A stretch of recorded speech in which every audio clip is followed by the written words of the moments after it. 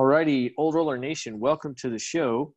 Second degree black belt, the second black belt, the American black belt that Andre Galvao gave, and the first Atos affiliate, Tim Sledd. Tim, welcome to the show. Hey, thank you for having me. This is really, really exciting. So I actually was not familiar with you previous to Gary Hull, who we had on the show, and he said a few really awesome things about you that really made me interested in learning from you. And just tonight, I bought your leg drag instructional on jiu-jitsu because I love the leg drag. And when I was watching just the little primer for it, you kind of broke down a couple of things, and you had a thing there that you called the Andre Galvao leg drag. And it turns out that that's the way I've always just been doing it. I never learned it from him, obviously, but came to maybe similar conclusions about how to keep, nimble guard players from being nimble. But the little bits and pieces of what you showed, I realized that there are some elements to the leg drag that, it being one of my favorite passes, I'm still not familiar with. So there's room to grow there, and I'm really excited to learn from you on that. So right out of the gate, excited to talk to you and maybe get some insights on that before we get started on that too. Yeah, sure. So, I mean, that DVD's got some date on it now, but the concepts are still concepts that I use all the time in training. Man, your dogs are jerks trying to cut in on my interview. They really are. These guys, Come on. And the big one, oh man, the gas that this thing can create. Right. Oh, it's wait worse. till I get talking. There's gonna be a lot of hot air. But do you know what a Vidalia onion is? Like, if you're familiar with them? Okay, so Vidalia onions, when they start to go bad, smell worse than anything on the planet, I thought, until we got this guy, and he embarrasses Vidalia onions. They're just like, we give up, we surrender, you win. Nice. No, anyway, sorry about that. No, you're good. The leg drag DVD, at the time when I was putting it together, when I was teaching that seminar, I really wanted it to be sort of a master class on the basics, the principles of the leg drag position, not just the pass, the position. And at that time, there were very few people out there teaching it and exploring it. And, and so it basically is a primer. It's I would say a foundation from which you can launch into a lot of different stuff now. I mean, there's 8 years on that DVD, I think, that, and that position has been explored, and there's the berimbolo from it, the truck positions from it, all of these things that I don't even explore in the DVD, which are now almost commonplace. People are going to say, oh, I wonder why, Tim didn't go into that in 2012. That nut hadn't been cracked, but the position is there, and the fundamentals of that position that are explored are still solid. I still get message after message after message of people who pick it up, and they're just like, hey, that's exactly what I needed to make that work. And that's really exciting, because yeah. I've had good success with the leg drag. So to give you a little bit of background on me, I've been doing jiu-jitsu for 5 years. I got my purple belt right before we had to shut down for COVID, which was a real bummer because I was starting to feel like I was hitting this hockey stick of growth and understanding, like that curve. Oh, yeah. And right as I started that upward swing, that's when we had to shut down. And so I've been trying to do everything that I could to maintain that in any way that I could. So this podcast actually was created as a part of that because my 40th birthday was in June. Happy birthday. And thank you, sir. And I feel younger in a way at 40 than I did at 30 because I have more, I'm exploring more now. My mind is much more active. Here, get out of here, guys. Let's go out. Sorry, I'm telling the dogs to leave. They're all around my feet. You're good. But as I look at my start, obviously I started jiu-jitsu at 35. I may have already, reached my athletic peak in terms of what my athletic ceiling is. And so now I have to explore a technical ceiling and to find ways to develop the maximum amount of skill in the minimum amount of time, and then maintain that skill for the longest amount of time. So when the podcast started, the joke was that I wanted to roll dangerously into my 65th birthday. Well, we had the good fortune to interview a gentleman named Tom Corey, who started jiu-jitsu at 65 and is a vicious 72-year-old brown belt who just completely changed my standards of what, what longevity is. Yeah, I watched that podcast. Oh, man, is that not like – yeah. I reference it in almost every show. It's just because he completely changed my view of what being a tough old dude is. I have to up my standards at 40 to meet. I mean, the guy's resting heartbeat at 72 years old is 37 beats a minute. I mean, I personally am embarrassed. I got to tighten my game up a lot, because of this guy. So if nothing else, the Old Rollers podcast has in a way served a great purpose to me in that it has changed my paradigm of what it means to have longevity and to be, a tough old roller, so to speak. And so, getting back to you, sorry, I'm not trying to derail this and turn it into the Tom Corey interview. But when I had interviewed Gary, he said the person that had a big impact on the way he trained and the way how seriously he took note-taking and putting things together into a usable whole were you and Rafael Lovato Jr. And he said that you came to a seminar, he came to a seminar of yours, and you had an outline and scratch paper for all the participants. And he said no one had ever done anything like that before. And he said it just set the tone right out of the gate that this is, we're not here to putz around, this is serious stuff. And, I personally thought that was really exciting. And so I talked to Gary afterward and, we talked about this, and I wanted to explore that with you a little bit. What prompted that? And is that something that someone had handed off to you, or was that something that you came up with? And what have you seen in terms of the seminars that you've taught, the benefits of that mentality, but also just the simple physical act of having an outline and scratch paper? Yeah. So I say this at the front end of every seminar, because every seminar I do, I take an outline of what I'm going to cover. And it's usually a bare bones outline. That way I don't have to, when I was a younger instructor, it was far more detailed, but then I would get either sidetracked or I would add something to it, or I didn't get to where I wanted to get. And so, but what I say at the beginning of all of my seminars is, whatever the price is for my seminar, whether somebody's paying $60 for the seminar or $100, I think that's probably the most anybody's ever paid for one of my seminars, as low as $25. I say, you could pay that money for what you get today.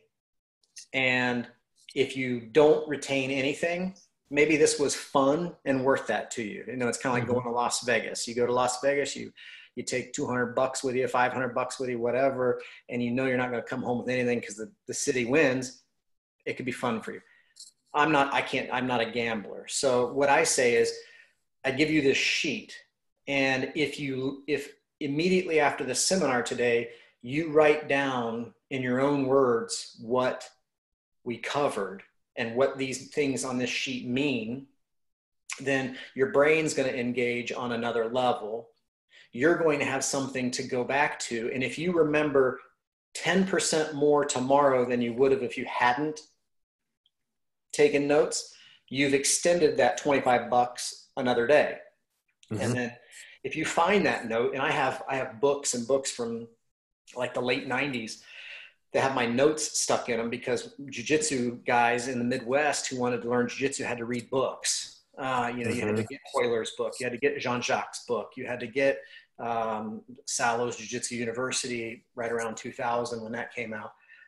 And so I was taking notes inside of those, and I would go take a private lesson from my coach, and I would write notes down, and so I just tell people that, you know, if nothing else, it makes for some good toilet reading later. Okay. So that everybody who watches this, that's been in one of my seminars, has heard me say exactly those words, because I really want to extend the value. People don't come to one of my seminars because they've seen me on a podium, you know, because they've watched me wreck a black belt in a super fight on Fight to Win or something like that. People who come to my seminars are often coming because their coach or their professor likes me for some reason and finds the information that I'm able to disseminate valuable. And so I want the people who come to get a really good value out of the time that they're going to spend with me, because they're investing time and money on me. And I can just come in there and kind of roll around and, you know, give them a tough roll and, you know, show the details of Americana, and then show details of a figure four toe hold, and then show the details of a guillotine, and it not have any sort of nexus or tie together. And they're going to forget those moves maybe, or they're going to forget me. And ultimately it just doesn't benefit them. So the outline concept came up. I'm an attorney, and in law school, you roadmap everything. If you're going to make an oral argument to a court of appeals, you roadmap, you learn how to organize your information in such a way that you can track. And, you know, and so I think that discipline carried over for like when after law school, I went to graduate school to get my PhD, and I taught statistics classes and I taught criminology classes. Before I'm still not a PhD. I ultimately didn't get it, but I was all but dissertation toward it. But I had this great opportunity to learn how to teach. In law school, they don't teach you how to teach. At the exact same time, while I was at Indiana University, I had the opportunity to teach the jiu-jitsu club there. Boo. I'm kidding. Who you rooting for? Oh no, I live in Lexington, Kentucky. But I actually have no hate toward Indiana University. A lot of my, actually one of my very best friends graduated from there. So it's lighthearted that I would pick on you a little bit. Oh, that's great. And here's the thing: you and I are close, so we're gonna have to train. I mean, Lexington's not far. Yeah, no, I'd love to tussle with you. Yeah, and that's definitely on the agenda. One of the things that I like about what you said, and it takes me back to one of the interviews that we did with a guy named Rob Bernacki, who, again, doesn't have a huge competitive, list of accolades. Like, he's not a world champion, not a multiple world champion, but has been one of the people that really affected my ability to learn. And so a little bit more background on me. My job requires that I travel. So I don't get to be with my instructor 5 days a week. I would love to, but I don't have that opportunity. And I don't know how old you are. If you've been through law school, you got a couple of years on you. Yeah, I'm 42. I'll be 43 in September. Okay, so I'm 40, obviously. And I'm a father of 3. And when you become a dad, I used to have like hobby after hobby after hobby. Once you have kids, you get one. And that one, you better pour your heart and your soul into, because it's the only one that you're getting. So I felt if grappling jiu-jitsu was going to be, my one thing, that I wanted to find a way to give it an hour a day. Because I read a book a long time ago, and one of the observations was that if you studied any subject for an hour a day for a year, you would know as much as the top 20% of people in that given field. Mm-hmm. To go from the top 20% into the top 10% is much more work. It's like now it's like an hour a day for 5 more years. But that 1 year, an hour a day is a big primer. So I've just always used an hour a day as my metric of if I want to get good at anything, I've got to study it at least an hour a day outside of anything else that I do. And so one of the ideas of Rob's work is, a conceptual framework to understand movement, not necessarily like a set of moves. And that really resonated with me because I'm not, let's just say, extraordinarily coordinated, but I can think analytically in practice. And so that's another element of when we was talking to Gary about the outlines and things, that falls under a similar ideology, which is that information that's packaged in a digestible way is much more useful than information that may be extraordinarily high level, but is disjointed and, unrelated to anything else. Go ahead. Sorry. Yeah. I think one of the things that I've taken on as part of my mission in jiu-jitsu is to take away some of the mystique. Jiu-jitsu is mechanics, not magic. I came up in an era, so I started Brazilian jiu-jitsu in 1998, and it was magic. You were learning from certain people who didn't want you to know the counters to the techniques that they were teaching. Right. So they had no counters. And being a wrestler, having been a wrestler, my mindset was never like, oh, this is really magic. No, I was just like, no, this is wrestling, and I'm going to figure a way out of this. Sure. So, one of my jiu-jitsu mantras is it's mechanics, not magic. And so part of the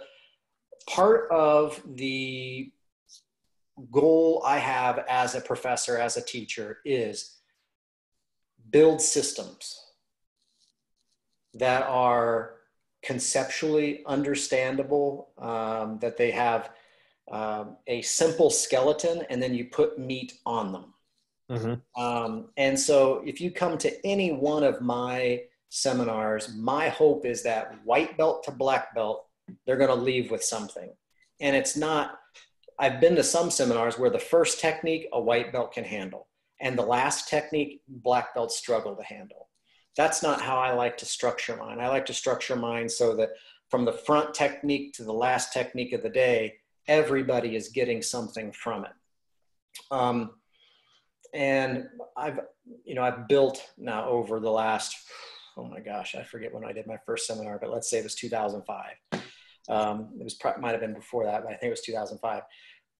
I've built a notebook full of standardized seminars. Mm-hmm. And so I have the outlines. And so when I go, sometimes people say, hey, I want to have you for a seminar. What can I have? Well, I have a lot of them I have titled like Feel the Pressure, Space to Escape. I have all these different like titles, and then I can go in and I can teach to the outline. And I can add the moves that I'm seeing people do today and as sort of the bonus techniques or whatnot. But grappling, whether it's Brazilian jiu-jitsu, whether it's wrestling, whether it's sambo, whether it's judo, I've played all of these games. They're all systems. They're all systems of getting to a specific goal. So in freestyle wrestling, the goal is to get the back exposed as many times as possible in a short amount of time as possible. Folk style wrestling, the goal is to pin a person. It's to get their back exposed and hold the back. Whereas very rarely in freestyle wrestling do you see pins, because if you can roll somebody 5 times, you've won, right? Yeah, tech falling. In folk style wrestling, if you roll somebody and they don't lay on exposure, you get no near fall points. You don't get anything. The goal is to pin the person. So there's 2 different systems that come under the exact same thing. Judo and Judo, if you look at judo as one technique or two techniques or three techniques, and they're not connected, your success rate is very low. Watch good judoka link things together with gripping systems and foot movement. And then it's counters. And then it's re-counters and re-attacks. But it's systems. Brazilian Jiu-Jitsu is no different. It is very much a system. And you've got to figure out what the objective to the system is, because the rule set right now, it depends on what game you're playing. Are you playing a submission game, or are you playing a tournament advancement game? And, because there's different ways to play jiu-jitsu. But you just have to build your systems within sort of the framework of what you're top. I'm a top fighter. Like, my goal, no matter where I'm at, is to get to the top and then dominate from the top. It's a little bit being old school. It's a little bit being wrestler. It's a whole lot liking not to suffer underneath.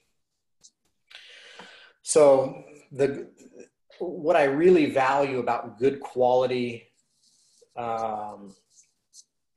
instruction in jiu-jitsu is somebody who says, listen, 90% of this is going to be thinking about it. 10% is going to be doing. And a lot of people disagree with me about that, but I'll tell you, if you go sit with world champions, and I've sat with several of them, and you watch them throughout a day, they are thinking, they're talking, they're brainstorming with their training partners, and then they're fighting and training. But I would tell you that they never stop thinking. They never stop sort of trying to put together, how am I going to solve this problem? They get beat in a situation in training, and they're sitting in the locker room just kind of like mulling it over, thinking about it. Some of them are taking detailed notes. There's a couple young guys out there that I know that no matter what their training session is like, they're journaling it. And I tell my students to keep a jiu-jitsu journal. And it doesn't have to be anything complex, but we retain so much that we see, we retain so much that we hear, we retain so much that we do.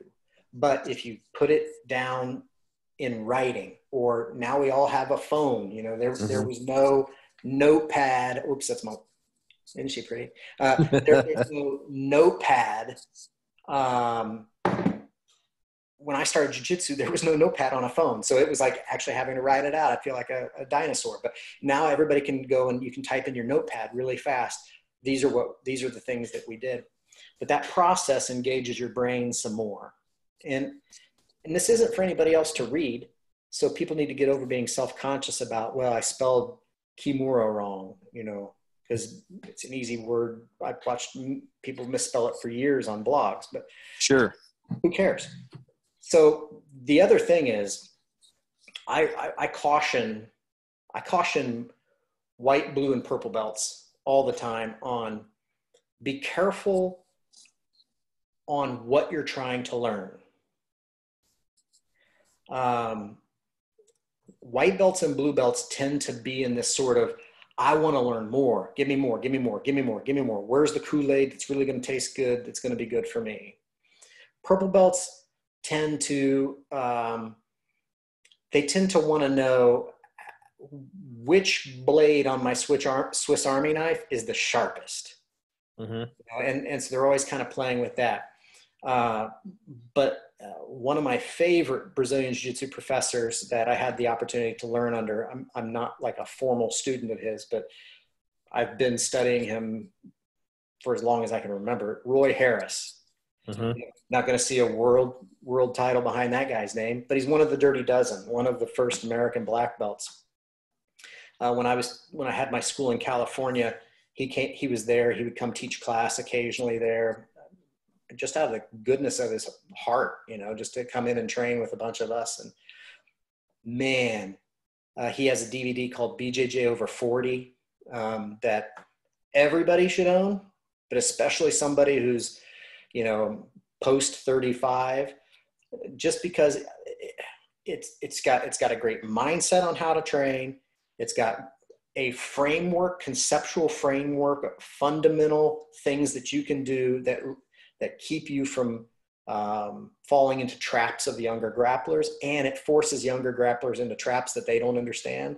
But all of that is to say that a lot of my teaching style and a lot of my pedagogy, my methods, come from observing really, really good instructors that don't say it's one move at a time. One of the reasons that I'm Andre Galvao's student is because he's a systems guy. He teaches super effective, killer, for the last 10 years, you would call them cutting edge Brazilian Jiu-Jitsu adaptations. But he can teach you why they work. And that was the big thing. Like, some people say, oh, well, they work because you're Andre Galvao. You're just a great big muscular dude who's super athletic and, is a professional athlete. I've heard people say this. And I look at him and I say, okay, then why does it work for me? And why can he tell you that it works? He can explain it to you. His method of teaching fit my sort of desire to absorb jiu-jitsu. And so, I don't know if anybody else does outlines. I would encourage everybody who's ever going to teach a seminar, put the effort into it. It's 30 sheets of paper that you have to print off typically. Maybe you're really popular and you have a bigger group, so it's more. Put the effort into it. It'll make you better as a teacher because you're going to say, okay, what am I going to go teach these people? How do I want to communicate this to them?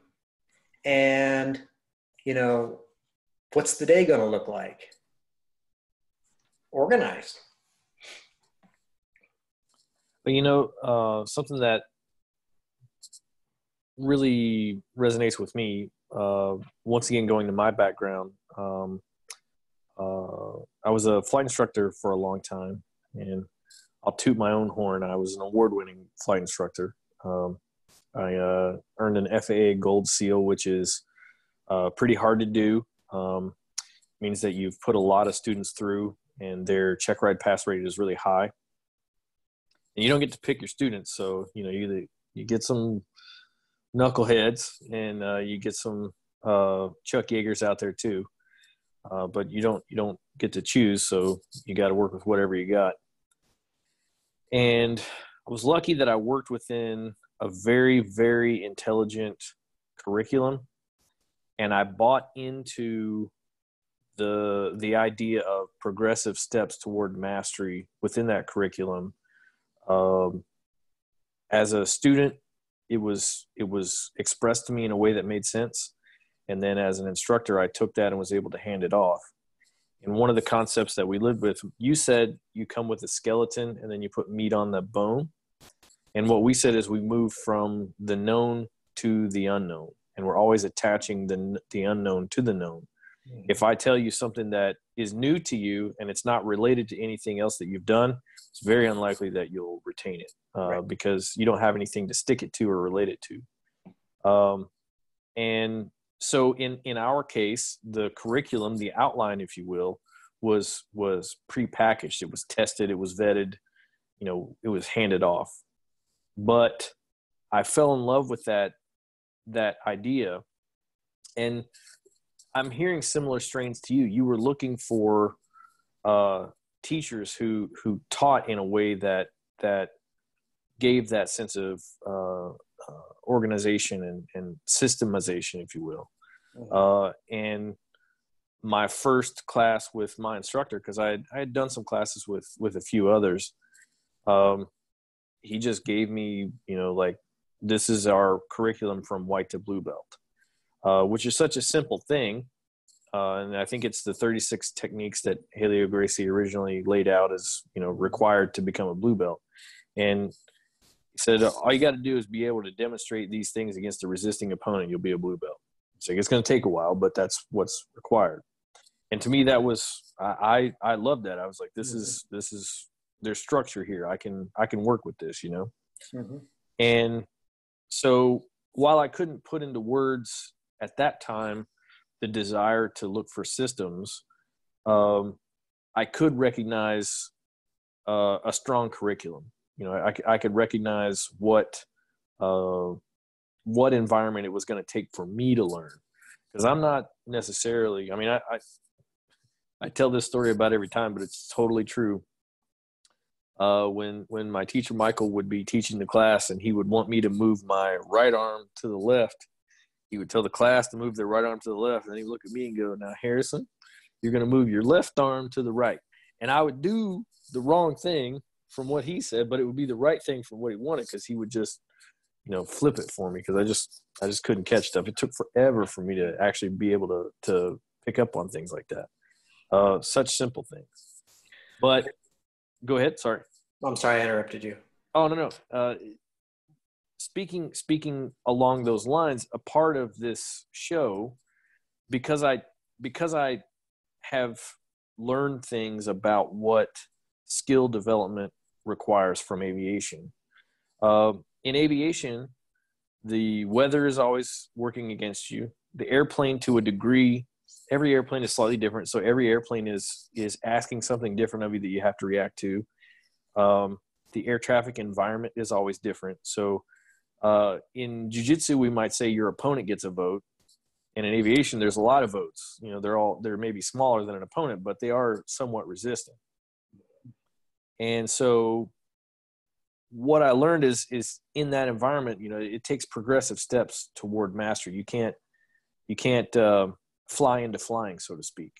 And so this podcast is an investigation, and if I wanted to get pretentious, I might call it a meditation in how can I accelerate my learning as my learning potential is, you know, sort of in its peak. Like, you know, until I get to maybe 60, I think I can still pick things up at a pretty good clip. And so the idea of diligent note-taking, another example of what I've learned from that was that my note-taking changed from the beginning till later.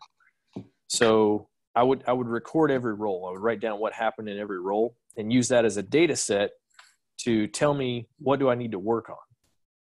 And initially it would be real basic, like can't pass a guard, you know, that's not complex. But within that is a potentially a large set of problems. Maybe my knee cut pass stinks, or I want to practice that one. Well, now I've got to start solving a set of problems within that. So I loved what you said about different, you know, high level, we'll even say champions, after every training session, looking into their training and what happened, and then taking very, you know, meticulous notes about problems to solve within that, because I think that data set is very valuable. I don't learn a whole lot from free rolling, but I do get the chance to test what's working and what's not, and then from the notes, learn what I need to drill, what I need to situational spar, what I need to practice to get the reps in so that I can make those things work, or potentially abandon and say that one's not for me. You know, that can happen too. Okay. This is what I was drafting. So here's another thing that you can do. So okay. This says reverse armbar. Okay. So I did this when I was a brown belt. Reverse armbar was my best submission. So I put it in the center of a clock. My 12 o'clock, the place where I was hitting it the most was north-south. Then it was cross-side. Then it was from closed guard. Then let's say butterfly guard, and then back mount. You know, you could add, I really quickly did this. Yeah. But what I did was, as a brown belt, I purposed. I said, listen, I'm going to go in tonight and I'm going to train getting from north-south to my reverse armbar. And I'm going to train that during my free rolls, during my time where I'm before class, after class, you know, that's what I'm going to train. Then the next time period, let's say it was a week, a month, or whatever, I was going to work my cross side reverse armbar. So every time I was rolling, I was trying to get to cross side and then reverse armbar cats. Mm-hmm. And then it was close guard. And then it was there. And then what I started doing is I started going, I want to go from butterfly guard to close guard to here. Mm-hmm. And then I said, well, I want to go from butterfly guard to cross side to here. And then I want to go butterfly guard to north-south to here. And so I started drilling all of these different steps to get to my number one submission. And having that mind map, having that that built a whole system where, you know, you can ask a lot of the people that I've trained with what my reverse arm lock is like, what my reverse arm bar is like. And it's my A game. And it got to be my A game, not because fairy dust came down from the armbar wizards. It got to be that way because I said, I really like this. This works really well for me. How can I make it better?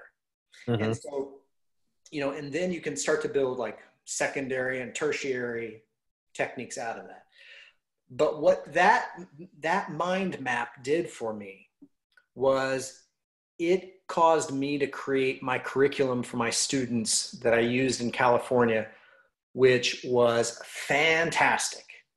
And the reason it was fantastic was it wasn't necessarily anybody could jump into any class and not be behind, because the class was a flow chart of Brazilian jiu-jitsu.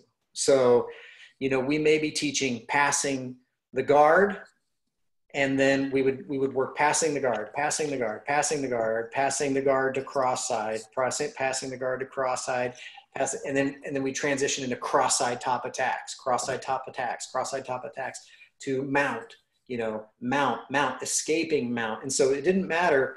We would go from the basic of that position to the advanced to the greater body movements of that position. So the nuanced, very little details up to the gross body movements where we're drilling it. We would work that for a number of days. And so no matter where you came in, you got the basic. And then if you came in late in the system, you got the drill. But when you got the drill, it was going to take you someplace quickly. And then that next place, you were going to be settling in, learning the basics, and then learning the drills. And then we would go back and cover everything. And so I think it was a whole, forget how many different segments I had on that, in that curriculum, but it's a map. And so my instructors, when I would have my instructors cover and I couldn't be there, they'd say, okay, we're on this day on the map. And it wouldn't matter whether somebody was a brand new green student with no gi, you know, they would come in, they would jump right in, they would learn the fundamentals of that position. And so I believe the best thing anybody can do, whether they are 20 or 18 or 60, is start to map your jiu-jitsu. I think that's some of the best note-taking that you can take, is particularly if you're a purple belt or above. You're as a purple belt, you should be speaking jiu-jitsu. You know, at this point, you're speaking the language. Are you able to have really complex philosophical discussions about it? You may be getting there, but you're definitely able to communicate and work your way around jiu-jitsu. So start mapping the areas that you like, the areas you struggle in. You know, I think the big thing I can say for anybody who's picking up jiu-jitsu later in life is that jiu-jitsu's 3 Ps: persistence, perseverance, and perspective. So persisting means you keep going. You know, that's your 1 hour a day. I'm gonna put jiu-jitsu at least 1 hour a day into my life. That's persistence. You can persist at something and it not have a good impact, though. People persist at smoking cigarettes and it does them in. So persevering is the next thing. So you have to persevere. Jiu-jitsu sucks. It hurts. You get sore. People pass you by. People get belts. They get belts around you that you wouldn't think they'd get. They come up with skills that you're like, where did you come up with these skills? You get injured. I mean, It happens. Accidentally, it happens. I broke my big toe on a mat. You know, how in the world does that happen? I wrestled all my life, and my big toe gets caught in the mat, and it breaks. You know, the older I've gotten, so you measure a wrestler's life in dog years. You know, so I've been wrestling a long time, so I'm really, really old, but jiu-jitsu guys have to figure that out, and women have to figure that out too. You get hurt, your neck gets tweaked, your rib gets popped. These things are going to happen. I get frustrated when I hear certain people say, oh, jiu-jitsu's for everybody, and there's a way to train jiu-jitsu so that you're going to be an old man and you shouldn't be injured. Yes, that's very true. But if you build expectations that you're not going to get hurt and you're rolling, I think it's a fallacy. I mean, the way to not get injured in jiu-jitsu is to not roll. You know, rolling safe works until your toe gets caught in the mat. Rolling safe works until, you know, all of a sudden you put your hand back and you base up and to do a technical stand up, and for some reason your elbow gives out. I mean, it's happened to me. So you have to persevere, and persevere means to come over a negativity. You persist at training, you persist at thinking, and when you hit the bump in the road, when you hit the doldrum, when it isn't really fun for you anymore because politics or pain or whatever, you persevere, you push through. But the other thing you have to keep is perspective. And, you know, this is one where I really wish I had somebody tell me early on, keep it in perspective. Don't let jiu-jitsu become your identity. It's a fleeting thing. You know, you're an ACL tear from 6 months off the mat. And if your whole identity has been put on your jiu-jitsu, you're emptied. You know, COVID has been just a horrible example of this to many of my friends who dumped every bit of themselves into being gym owners, who their whole identity, their whole career is on being a gym owner and a coach, and they're broke and having to figure out how they're going to survive.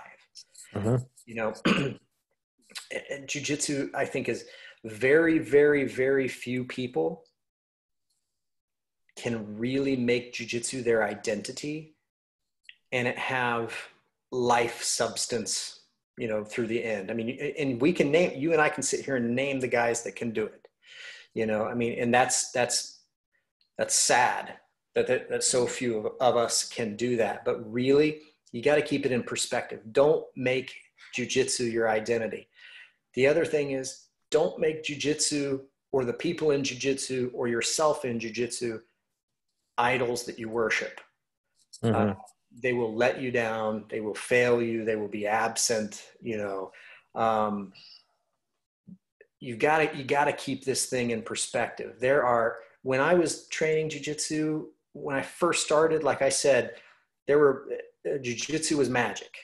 You know, the reason it worked for this guy and wouldn't work for this guy was because this guy had the Brazilian magic, right? And then you find out, oh my gosh, this guy's just like every other dude who is really tough, who has really honed this craft, who may or may not be a good teacher, but the guy still has faults and flaws. Don't idolize that. When you get to be good, when you get to be to the point where you're bringing students up, be careful not to create a situation where there's sort of leader worship. You know, one of the big things I've run from in jiu-jitsu is leader worship. And that's why I love Professor Andre. If there was a guy who in the last 5 years could say, hey, I deserve for you to come in and, you know, bow to me and, you know, I've won everything and I'm a physical specimen and I've written these books and I've done these DVDs and I've got the best. It would be him. but he doesn't, there's no leader worship. Part of that's because of his faith. He definitely doesn't view himself to be a god. So for me, I always tried to make it so that I never wanted my students to come in and think, ooh, I'm going to learn from Tim today, and Tim is the source, and Tim is this, and, you know, because honestly, I'm not creative at all. Everything I've ever taught was taught to me. I'm just disseminating the information in a different way. And my ego, though, loves to be stroked. And I love when people like tell me how good of a teacher I am, or how tough of a role I am, you know, and that stuff really just pumps me up, but it also steers me wrong, because when I get that way, then I'm not really helping them. They need to see that jiu-jitsu is something that can be learned, that they can do, you can do the exact same things I'm doing. There's nothing special about me. Everybody can do can have the exact same jiu-jitsu path I've done. You have to persist, you have to persevere, and you really need to keep it in perspective. If jiu-jitsu gets in front of your family, you failed at jiu-jitsu. If jiu-jitsu gets in front of your faith, you failed at jiu-jitsu. I mean, that's just straight up. You could be, I don't care what you win in jiu-jitsu. If you scorch earth around you, you know, you failed at jiu-jitsu.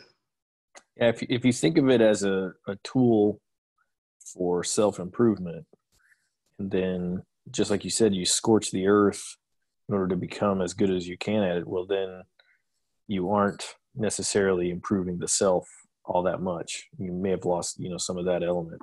Yeah. And I like what you said about, you know, we get to learn from Tim today. I had a talk. I was talking with a couple of my teachers, and one of the things that they said that I really liked is they didn't want anyone to think, you know, oh, how cool am I? You know, this thing that I'm teaching you, it's like I'm really special. It's like, no, we want you to get excited about the techniques. We hope that the techniques we teach are good and exciting, but it's not because I'm so cool. It's because when you figure this out, you will be able to do them, which will be really cool, you know? So it's not, it comes from me. It's you will express this. So that's the cool part. Not that you learned it from me, but that you can do it. Exactly. It's a great hobby. It's a great sport. It's a great martial art. And it will keep you on your toes mentally and physically for as long as you want to stay in the game. It's a drug. I definitely felt that with COVID. Yeah. It took about 2 weeks, and then I started getting real weird with my kids and stuff, like grumpy and pissy. Yeah. And, you know, normally, especially because I'm a traveling dad, you know, if I'm with my kids, I'm not real hard on them, you know. Like you kind of got to be a bit tough with sons because testosterone needs direction. Testosterone is an expressive hormone, and if you don't guide testosterone into expressing itself heroically, then it'll express itself destructively.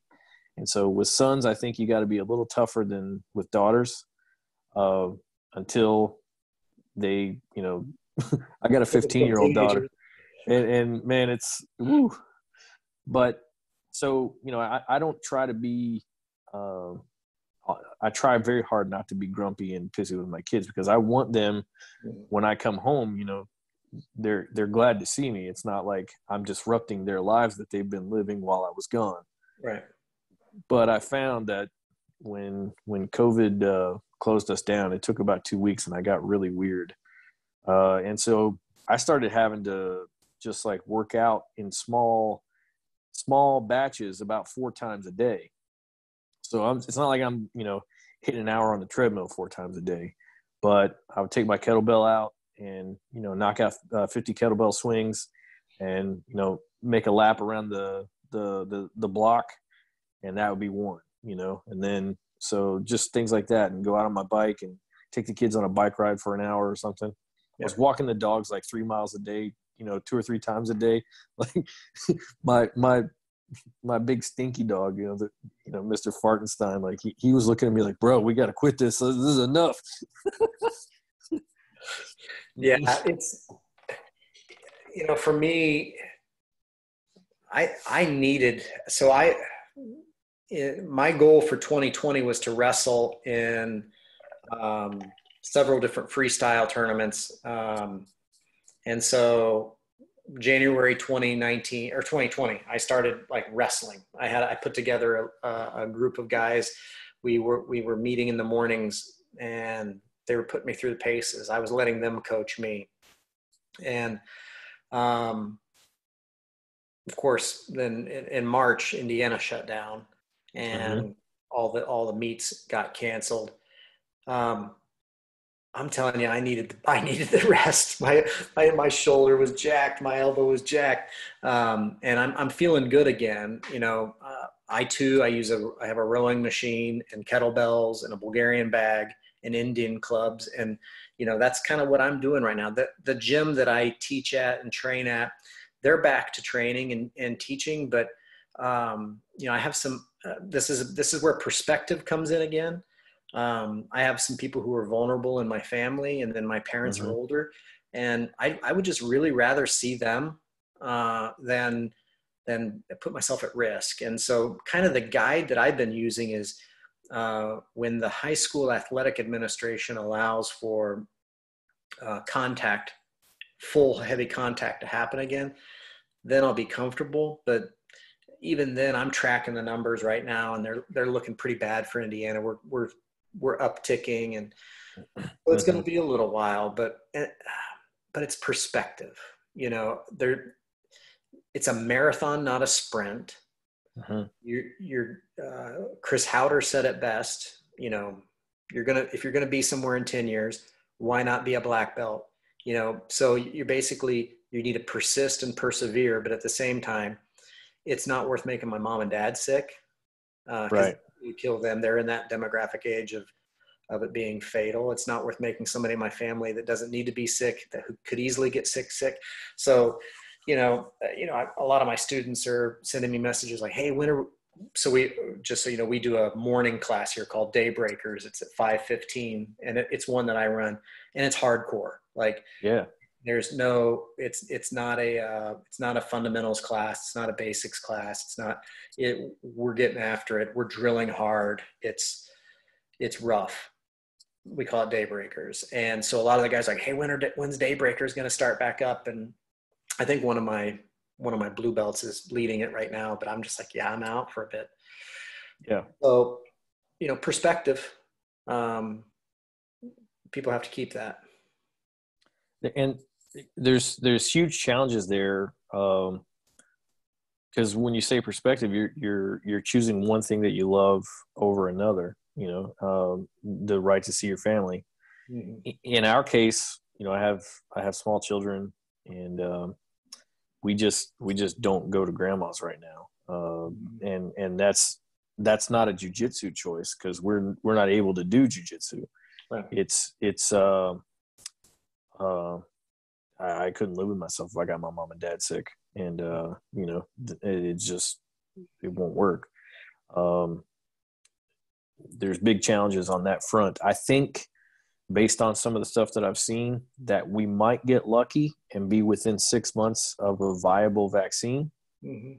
And if that comes to fruition, then I think that we can get over the hump, and that'll be a really exciting time.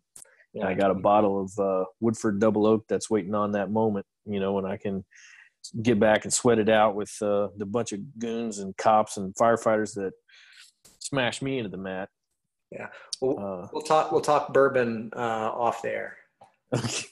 Well, you Indiana folk, we'll allow that. I'm not gonna exclude you from the bourbon chats, but one of the elements I love and maybe this is an attorney thing, I don't know, but the way that you put it in the persistence, perseverance, and perspective, it's very cogent and it's very simple.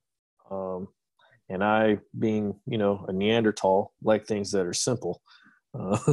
And so coming up with those things, like giving people perspective, does that come through the coaching as you were coming up, or is this something that you found and then are trying to pass off, and hand off to others?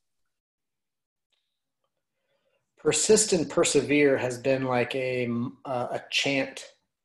So my brand of Brazilian Jiu-Jitsu is small axe Jiu-Jitsu. It's the SMALLAXE.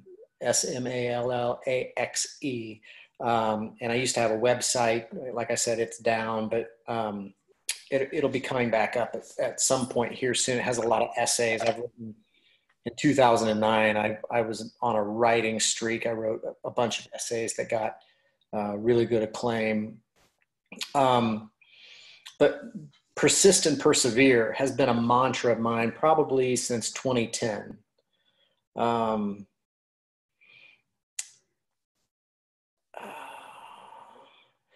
I think it came from having to answer the question that inevitably happens when people say, what do I got to do to get good?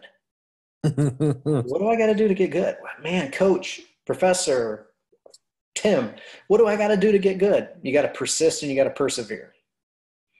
I mean, that's the quick answer. And persisting means if you're going to choose me to be your instructor, you got to trust my pedagogy. You got to trust my curriculum. You got to trust my formats. And if you don't trust those, guess what? There's a guy down the street that you can go train with and try his stuff out. And, and I've always had an open door gym philosophy since I left my first coach. That was like something that I had to have. I had to have this notion that I don't own my students. Yeah, they're paying. Right. They're my customers. I'm a service provider for them. So persist and persevere would be the first thing. And so you got to persist at this. And then telling them that, the white belt to blue belt is just a slog. You're going to get beat every day. You're going to get beat more than you win. And then all of a sudden you're going to win one. And then you're going to get beat for the next month. And then you're going to win another one. And then you're going to win a third. And you got to persevere. You got to keep coming back. And, eventually you'll be a blue belt who's tapping white belts. And then you'll be a purple belt who's tapping white belts and catching some of the blue belts. And then eventually you're a black belt. And you persist and you persevere. However, I added perspective later due to a lot of me not keeping perspective, due to, having jiu-jitsu cost me a lot of stuff, and just realizing that it can make me, I have to be super cautious about even being on a podcast, that I don't let this inflate my ego to where I'm a jerk, or to where, I come off as pretentious or a know-it-all or, better than somebody else, or a badmouth somebody else, or pump myself up like, ooh, I was on another podcast, Well, this is a really tiny, pathetic little podcast. So I wouldn't get too excited about this one. Well, I just have to be, with jiu-jitsu in general, I have to be real careful about that. I get that. And I understand what you're saying. Yeah. I found that that same thing in a way as a flight instructor, because I was really, really a good teacher. But even as a really good teacher, I was not a perfect teacher. Mm-hmm. And sometimes, even though I was a really great teacher for the person that I was working with, I couldn't fit the scenario that they needed for what they were doing. And at first that would hurt my feelings. So if I had a student who was working in a course that I knew I was really, really good at teaching, and they went with someone else, it would kind of trouble me, like this student and I have a relationship, and they know that I'm really good in this course. And one of my students, I asked him, I was like, hey, I saw that you had asked for another instructor, which was admittedly pretty rare. Was there something that I did that caused that? And he said, no, not at all. I knew that if I got you, it would be just fine. The reason that I didn't want to go with you is I took a course similar to this one. This was an advanced course, and he and I had done the basics course. And he goes, I got a lot from you on that. And I fly now a lot like you. And I wanted to get someone else's perspective because I could go deeper into almost cloning your way of flying, or I could learn someone else's perspective and apply that to what I learned from you. Mm-hmm. And so it wasn't like he picked, someone else because he didn't think I could do a good job. It was because he literally wanted to get a different eye on it, what he had learned with me. And once I got that, then I was like almost telling all my students to do that. Like, you need to go with somebody else. Like, I can do a couple of lessons with you here and there if you want, but if I've already done with the course with you, then you probably need to learn from someone else. Mm-hmm. And so I don't know. That perspective thing was not natural to me as an instructor, because I took a lot of pride and I kind of defined myself as being really, really great at that. And so it took an emotional toll anytime something didn't work out. And I had to grow a lot in that, because it could have led to some disordered thinking if I didn't, Yeah.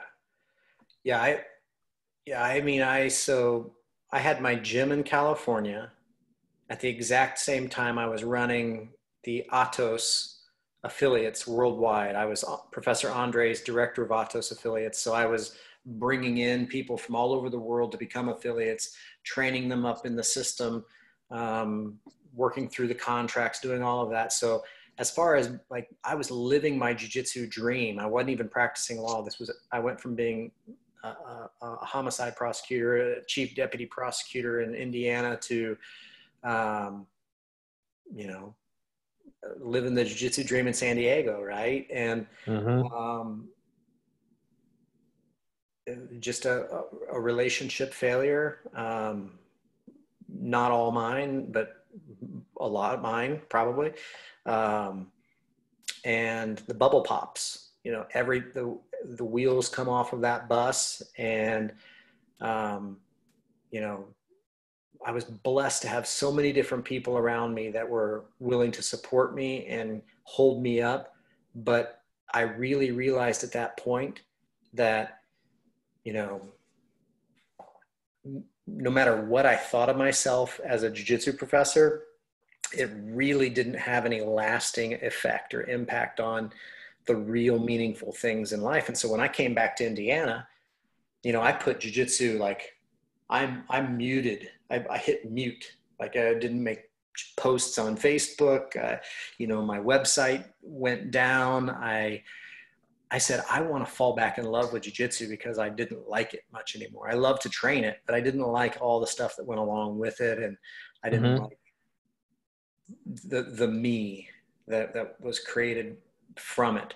And I started realizing I worshiped jiu-jitsu. Like, I would think about it nonstop. It would be the thing that I got my most value from. It was, it was an idol, and my faith, not to go real deep into that unless we want to, my faith is that I should bear no idols. There should be no idol before God. And so when I realized, oh my gosh, not only is jiu-jitsu an idol, but when I'm around jiu-jitsu, I put myself up here and I worship myself. I was like, brother, I got to get that under control, because that's just straight up going to cause significant problems for me eternally. And it was leading people down the wrong paths and all of these different things. But one of the things that you said that really resonates with me is, as you become an instructor, because if you're going to progress in jiu-jitsu, it's just going to become natural that you end up teaching. You know, a brown belt and a black belt who don't teach are weird to me. Like, it's strange. When I see a brown belt who doesn't help out in class, well, number one, they're not my brown belt. You know, everybody who's gotten a brown belt from me is on an instructor path, you know, and so I don't know what that's like. And nobody in our gym where I train, it's just not part of the culture I've grown up around. But anyway, when you become an instructor, you need to make sure that people are taking your technique and weighing it against somebody else's technique. Another person you should have on your show at some point in time and talk to is Evan Manweiler. Evan is a black belt under me. He got it from Professor Andre, but it was through me. And he and I disagree on so much in jiu-jitsu. And, you know, we would both teach at the same gym, and he would tell the students, he'd be like, yeah, Tim doesn't agree with me on this, but this is how to do it. And then I would come in, I'd be like, yeah, Evan doesn't agree with me on this, but this is how I do it. And the students loved it, because they're like, okay, well, let me try it this way. And for a certain number of the kids, you know, Evan's way was better. And for some other kids, my way was better. It just, since he's not been on the show, we'll say most of the time it was your way. Yeah. Well, he knows I'm right. He knows I'm right. We've talked about it. If he's from Kentucky, we might have to, you know, fudge a little bit, but yeah, he lives in Chicago now. I tell you what, that guy right there he's just a super solid gem that nobody knows about. Like, people in Chicago know about him, and but so wise, such a good coach, a good instructor. Again, the last time he competed may have been at a Bluegrass Open in Louisville. And I'm thinking maybe 2006, he had a purple belt. It was a purple belt match. Mount him, and he had a bat choke on the guy. And the guy mounted him, and Evan put the guy to sleep. And the guy quit jiu-jitsu, and I don't think Evan's ever competed again. Oh my God. He didn't want to hurt the guy's feelings. You know, one of my best friends and a teacher of mine, he's a black belt now. When he was a blue belt, he was in a competition and had somebody in mount, and they put him to sleep with a cross choke. And he goes, I remember thinking, there's no fucking way. And then he's like, and then they're waking me up. Yeah, I've been blessed. I've never gone to sleep from a choke in a tournament. I got knocked out. Andrew Sabins and I were competing against each other at an Extreme Grappling Open 2004, I think. And he did an arm drag on me from standing, and we clanked heads. And I don't remember the rest of the match. I won, but I was knocked me out. Yeah, I was on the farm one time when I was a kid, and I was in the barn, and we'd gotten this new tractor that had a roll cage over the the driver compartment. And we had pulled an engine from something else, so there was a chain hanging from one of the tier poles with a hook on it. I was backing up to get a set of plows, and that hook caught my roll bar. And so I'm just backing up, and I don't see what's going on over my head, and it pulled that tier pole down, and it just like clipped me on the side of the head. So I spent the whole day bush hogging, just doing whatever I did. I don't remember any of it. I woke up the next day and was like, I got to go bush hog. And Dad's like, you did it all. Yes. Well, what? Nowadays they'll check you out for CTE and all of that. Yeah. I have to report that to the FAA as like a history of unconsciousness. So if anybody from the FAA watches this, I it is reported. So it's on there. It's in the book. Yeah. But what you're talking about there is that's exciting to me. The idea of, this is the way I do it. And I think his name was Evan. Evan. Mm-hmm. Yeah. Evan don't like this, but that's first off, that doesn't build sycophants. That gives your students, it gives them a subjectness, where they're in charge, they're in the driver's seat. Mm-hmm. One of the biggest things that this podcast has taught me is that over and over, high-level coaches, PTs have all said, you have to be in the driver's seat. You can't allow someone to supplant your thinking. Mm-hmm. And so obviously there's a cultural element there that's very important. If you create a culture where people are active participants and that's incentivized, then that helps that. But even just that interplay one off each other and say, look, this is, the way Evan does it is this, the way I do it is this. It could be a physical difference. It could even be something as much as a personality difference. I find that I tend to, my first instinct is to bridge. I'm like a wrestler, even though I never wrestled. I just always want to bridge. That probably comes my previous background, sport-wise. I was a power lifter. So heavy deadlifts, kettlebell swings. I have a really explosive bridge. Even though I'm not a really explosive person, that one element of my movement is really strong. And I trained that, for years.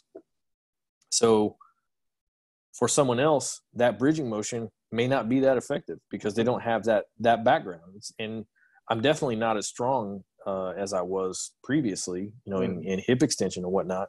But that motor pattern is still there and it's still powerful. So even slightly differences like that can make a technique effective for one person, but completely useless for someone else.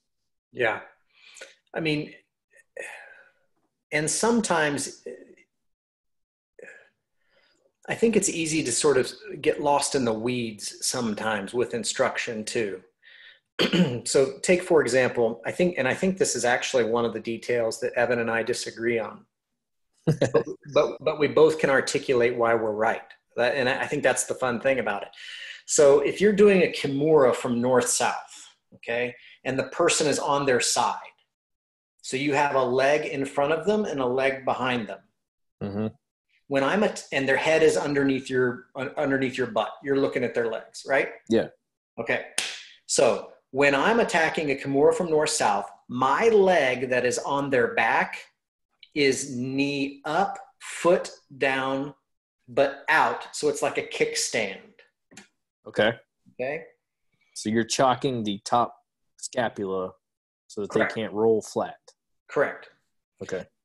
My knee that's on the front side is stapling their arm and driving in so that I'm holding them up onto their side with my knees. And then my arms are free to be doing whatever they want, playing all sorts of games or just straight up Kimuring. Okay. That's my method of Kimura.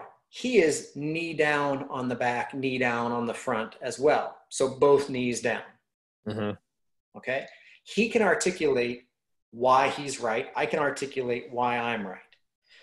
And the big thing that the students need to see is the goal is the person doesn't flatten out. Mm-hmm. If you do it Evan's way, the person doesn't flatten out. If you do it Tim's way, the person doesn't flatten out. Which way do they flatten out least? Probably depends on all the different variables that lead you to the point, but you can get lost in the weeds. And if you have one instructor who is using leader worship or who says, I am the expert and I am the only source of knowledge in this room and you shall do it my way. And if that were me and Evan came in and Evan said, man, every time I put my knee up, the guy slices right underneath and boom, something isn't working. Maybe my knee to ankle bones, radius and ulna, maybe, I think those are the right. No, tibula and fibula. Oh my God. Tib and fib, yeah. Tib and fib. Maybe my tib and fib are too long or too short compared to your tib and fib. You know, who knows what it is? But if you don't allow for the exploration, if you get into the weeds and the minutia too much, then you stunt growth and creativity. And I think there's less of that now than when Evan and I were coming up. You know, when Evan and I were coming up, you had to do it a certain way or you were doing it wrong. Yeah. Now, I do believe there are some things that you can do wrong. And sure. I believe there's mechanical answers for it all day long. But then there are other things where you can just do things differently and figure out what works for you and how to set up a rear naked choke. I mean, there's lots of different ways to set up a rear naked choke. You can look at how Marcelo Garcia sets up his rear naked choke is different than how Professor Andre sets up his rear naked choke. And, and you can just find or how Braulio Estima sets up his. I mean, there's all these different ways that it can be done. But there's also wrong ways. I mean, there's ways of going over the face and, and smothering the face. And while that works in a fight, it's wrong for the technique because the goal of a rear naked choke is double carotid restriction. You want to get the neck in there. So, there's with Evan, Evan, and I think there are several other little things where it's basically that sort of thing.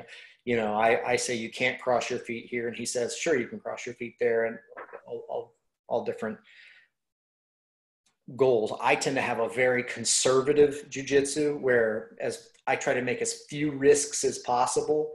And he may say, well, we'll take this risk here because if the person does the technique that you're in danger for, then we have this opening. Right. And so there's a lot of different reasons. The big those are personality differences. That's not a technical difference or a biological, we'll say, body type difference. That's just differences in personality. Your personality likes zero risk, just shut things down and give the person no options. His personality is, we'll give him an option, but it's going to be a bad one. That's right. It makes it fun to have variations and another sort of explanation of how jiu-jitsu varies on personality types. I don't want to create a bunch of mini-me's because I want to create a jiu-jitsu that works for when I'm teaching jiu-jitsu that works for a 15-year-old girl and a 70-year-old man, and then everybody in between. And if I create a Tim Sledd pattern of jiu-jitsu, it's only going to work for a certain body type guy with aggressive wrestling who wants to smash and use his forehead as a post and, all of these different things. And, Lydia was one of my youth students when I had my school in Bedford, and she came in and I was like, oh man, this is going to test me. Can I teach? I mean, cause I'm like, this is my first like young female student who talks like this and like, oh no, man. But she got tough because so I watched her. She was a guard pass back take. She didn't want to be cross-side. She didn't want to be mount. She wanted to take the back, and then she was choking guys very early on. So, we just worked with her. The instructors and I just worked with her on, let's drill your guard passing so that every time you pass the guard, you're on a path to the back. Sometimes you're not even passing the guard all the way. You're just passing the guard into a half guard because then you can do a dump over and take the back. And right. So you do, I think learning how to gauge your students and give them jujitsu that they can create their own is really important. I did a summer camp at my gym one time, and for the students that were participating in the summer camp, I made them tell me what their favorite position was, their favorite submission, their worst position, and the technique that they got tapped with the most often. So when they were filling these sheets out, I think they just thought I was having them analyze their jiu-jitsu game. But what I did was I took the sheet and I made them work. I created for each one of them techniques and drills to get from their worst position to their best position to their best submission.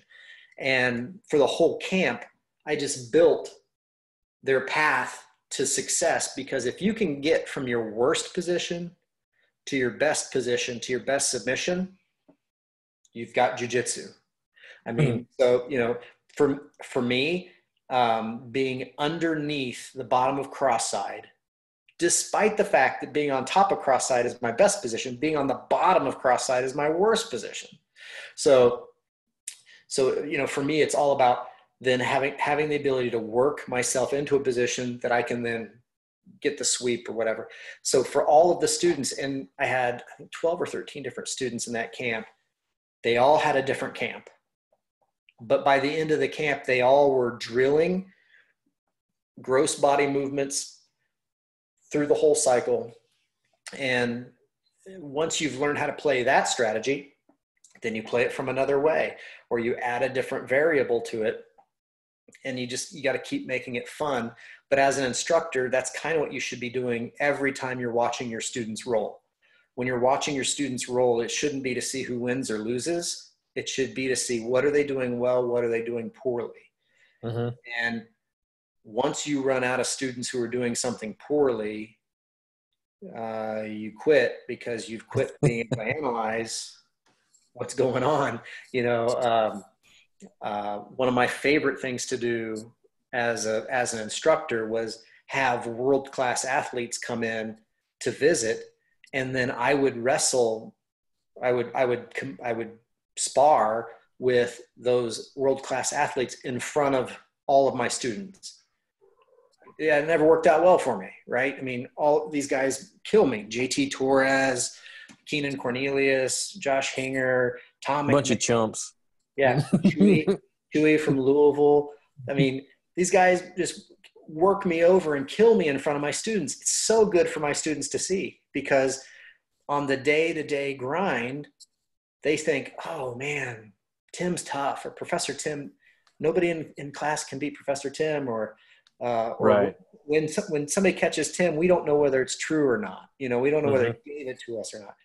But then, like, you know, these guys come in and I fight them hard. Like I really don't want to lose to them, and they still tap me. Thabit Al-Taher from the UAE, he's another guy that I love to, whenever he comes in and trains, we spar in front of the students, because I just want them to see what it's like to watch their coach, to analyze their coach or their professor getting mauled, manhandled. And then of course, humiliation and humbling is very important for an instructor. Well, you know, something that you said about the camp idea, that's a thing that any of us could do individually in our own jiu-jitsu. Like I don't need to go to a summer camp. I could put together a 3-month camp where I want to be able to so my worst attacking position is or my worst submission, I would say, is a straight arm bar. For whatever reason, I haven't figured that one out. Okay. And second worst would be just attacking from the back. Now I'm pretty good in the crucifix, but normal back attacks, I have a hard time finishing. And then on the bottom position that I have the hardest time with, I would say if someone has a really, really good, and I'm not talking your standard jiu-jitsu guy. I mean, like a good judo player with a kesagatame that will just crush the life out of you, and like you just can't. It's like your brain goes numb and you can't even think. That's one I as a purple belt, I don't think I want to tap the pressure anymore. But if it could happen, I think still with the right person, if they had even just a little bit of a weight advantage on me. But if you look at those positions, the bottom of kesagatame and the armbar and the back are all related positions. If you can make the transitions between them. So I could very conceivably, and I think, maybe I need to do this, put together a 3-month camp where I'm just going to deal with Kesa, getting out of it to the back or to arm locks, and then work just, on attacking from the back and arm locks, because those are 3 things that if I got rid of them being weaknesses, I'd be a whole lot tougher to deal with. Yeah. What's your best position?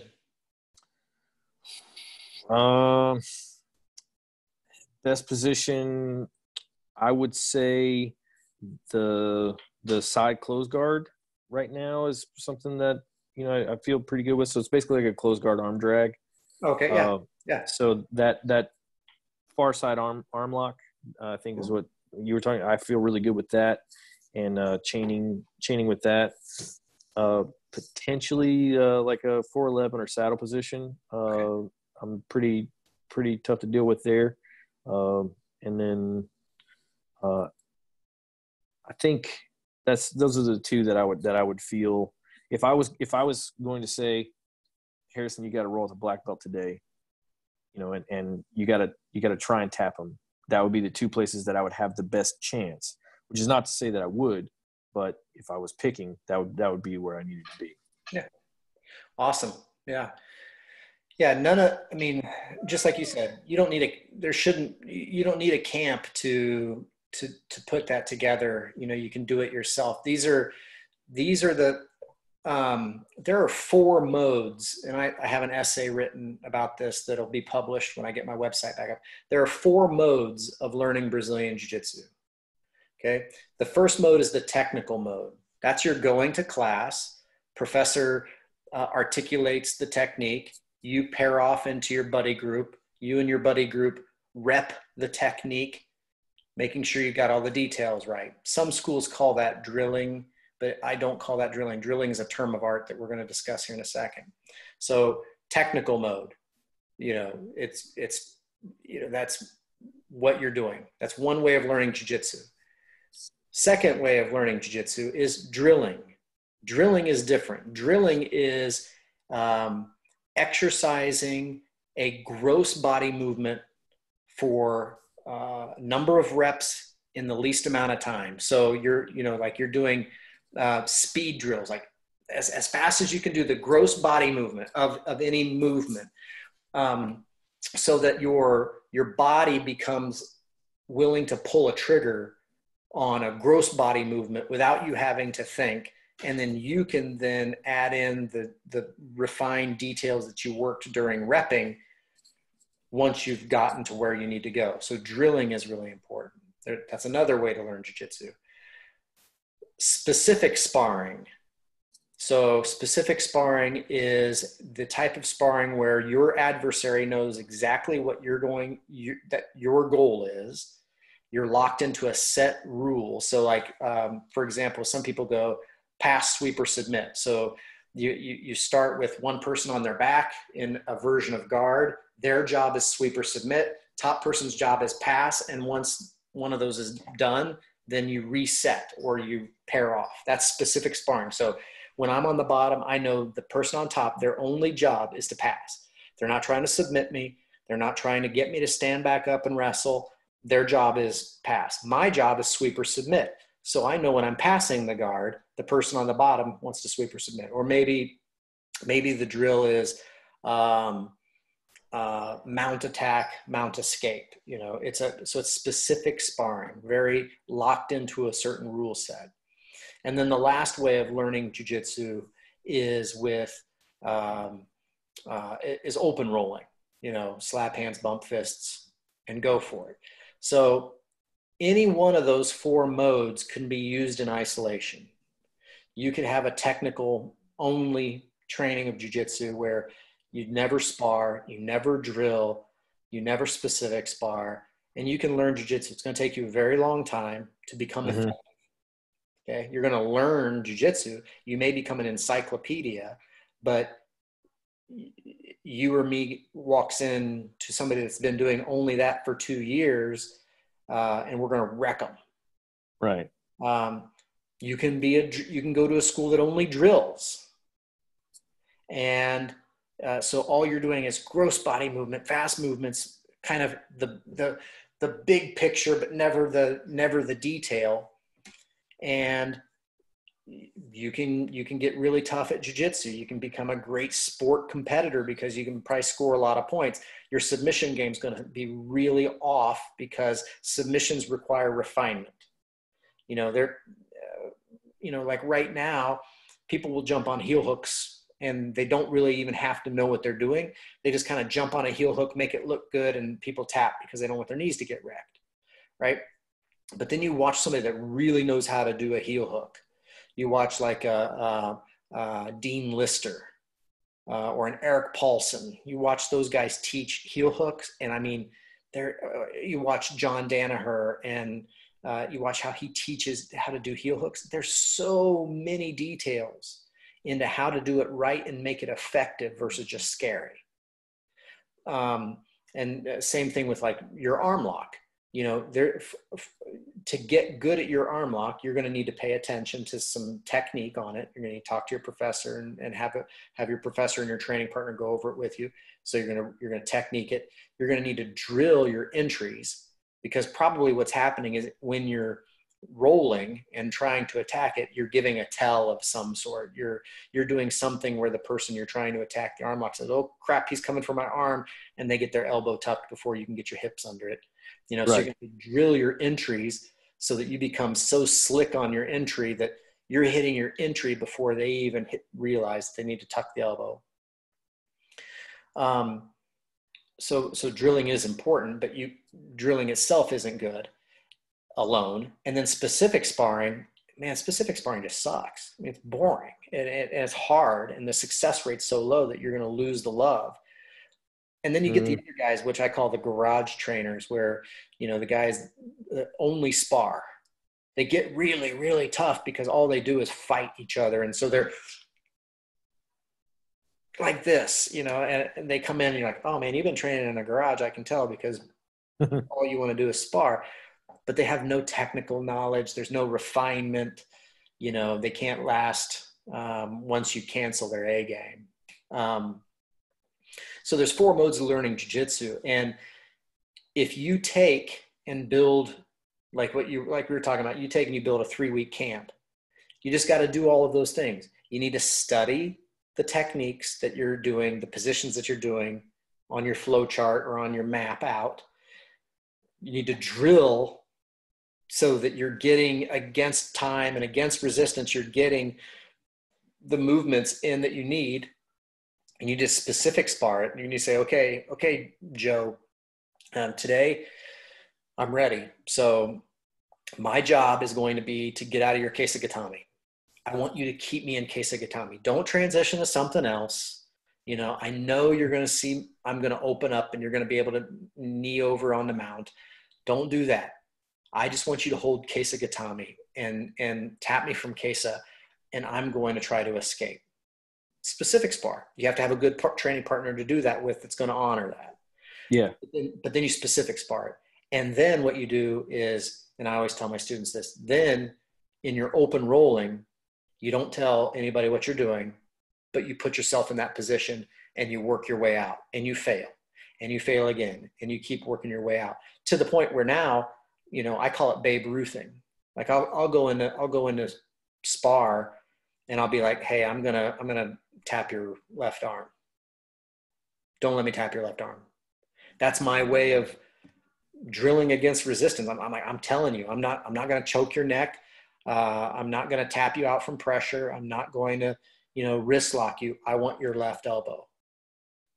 And so all they have to do is protect their left elbow, and all I got to do is dig it out. And and then so once you really get good, you can start Babe Ruthing the whole situation. But walking yourself and using the 4 modes of learning jiu-jitsu will really help, especially if you want to like train jiu-jitsu. Like if you just want to know jiu-jitsu and you want to like play jiu-jitsu, that's okay. But if you want to train it, then you've got to think about how to make the systems work for you. Yeah, no, I want to train it because I want to roll dangerously. It's one of our stated goals here. Right. And I like the breakdown there. I think the main thing from my training that I have been missing that I've really introduced in the last year has been a lot of situational sparring. I was doing that in rolling just like you said, taking myself to the positions that I wanted to work in, and then, basically eating crap until I got good enough that didn't happen anymore. But, it could be done in a lot more organized fashion and quicker learning curve.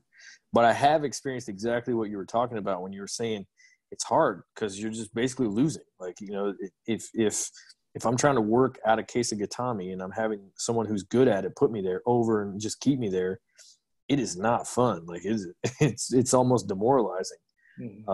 And so what I've had to do, and I can't speak for anybody else, but I've had to just use that creative reframe and say, I'm being exposed to a very high level of resistance. And even if I can't beat this resistance, if I get to 80% on this resistance, anybody who's below 80% I can beat, in this spot. And so it's very hard to take that emotional kind of, slide down the roller coaster and just stay at the bottom. There's no coming back. Right. Because you're just down there in the pit. But just doing that, like I said, the reframe has been valuable to me. And just, one of the themes of this conversation has been trying to find ways to purposefully and forcefully reinstill humility, and reframing and staying in the pit is kind of one of those things. Yeah. Persist and persevere. Yeah. Right? That's and so the other, purposeful, you use the term purposeful, and a lot of my students gag when that word comes up because it's part of every one of my mat chats. At the end of the night, we're all sitting there. We can't even tie our gis anymore. And, I say, listen, you got to purposefully train. Every time you get on the mat, we have a limited amount of time. Mm-hmm. Everything you're doing needs to be purposeful. I have a rule before my classes. I don't ever want to walk on the mat and see people like jaw jacking.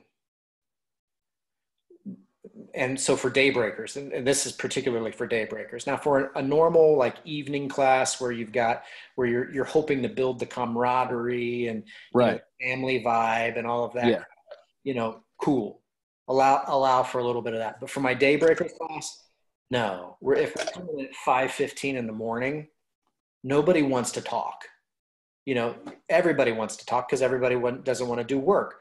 But our point is we're walking in that door to do some serious training. So the rule is from the moment they get there until the moment class starts, if they're on the mat, they've grabbed a partner and they're working through something. They're repping, drilling, or specific sparring. And if they're not, they get a humongous lecture about purposeful training.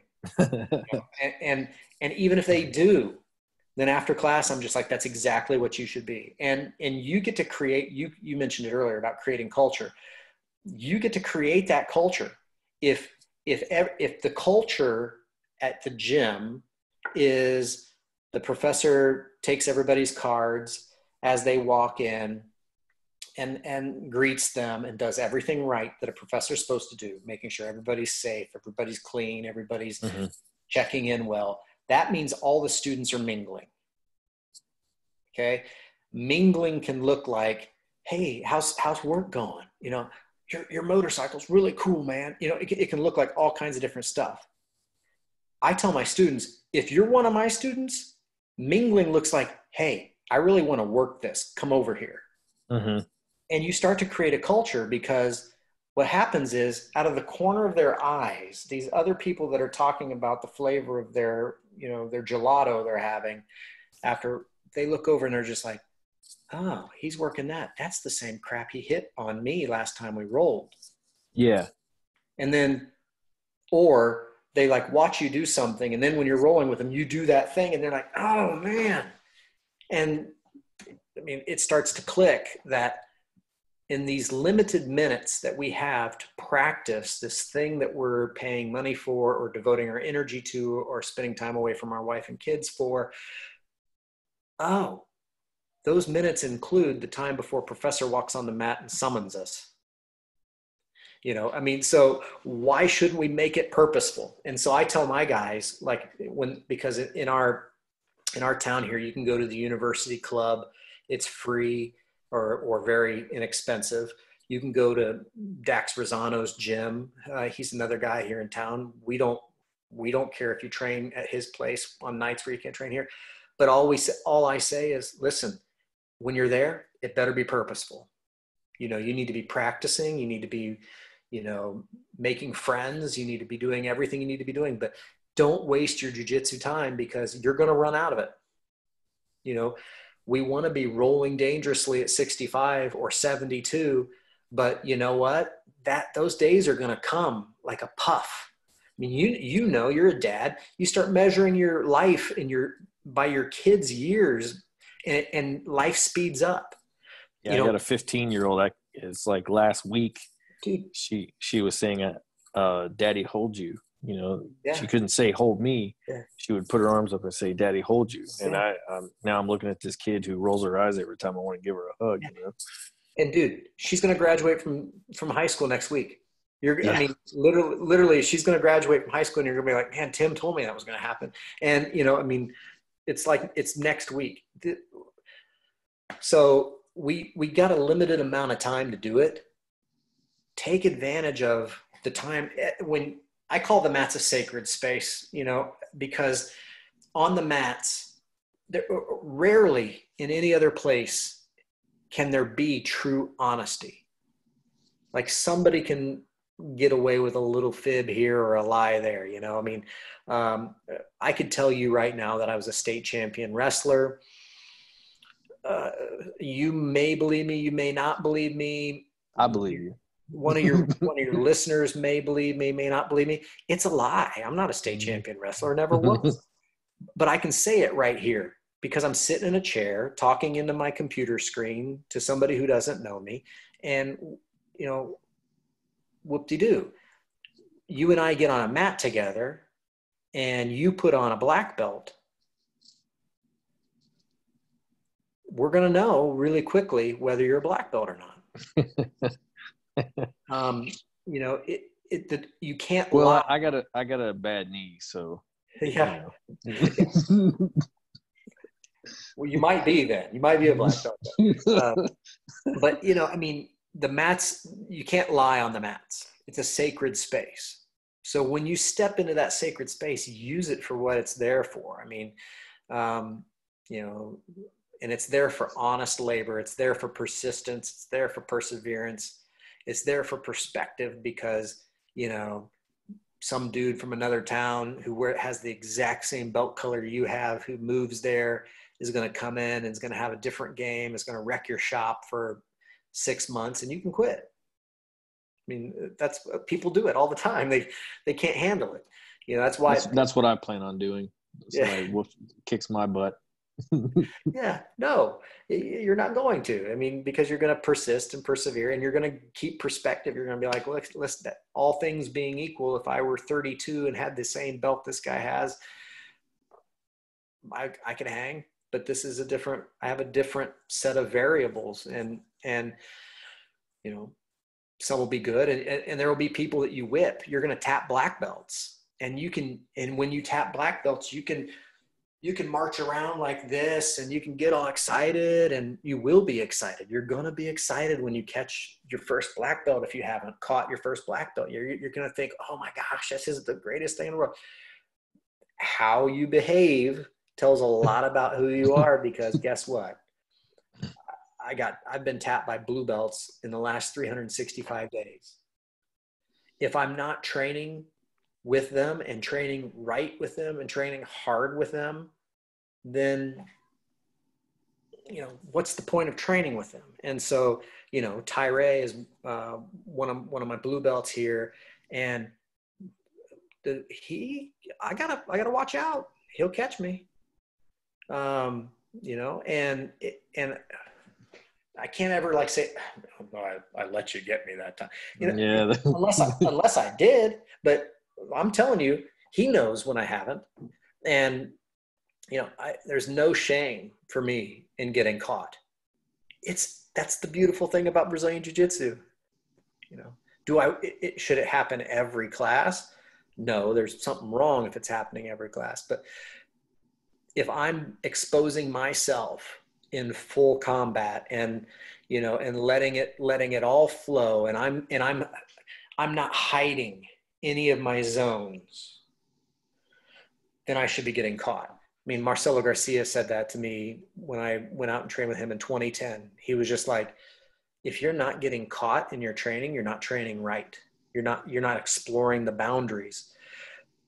And what I've taken from that, and sort of the way that I view that is, in our lives, we all have these areas that we like to push into the shadows. We got the thing we want people to see, our A games, when we walk out to go get our mail in the morning, or pick up our paper from the driveway, most of us are probably not wearing the exact thing we went to bed in. We're going to throw a robe on, or something like that. There's I don't know. I'm pretty hot, so there you go. There you go. It gets worse. But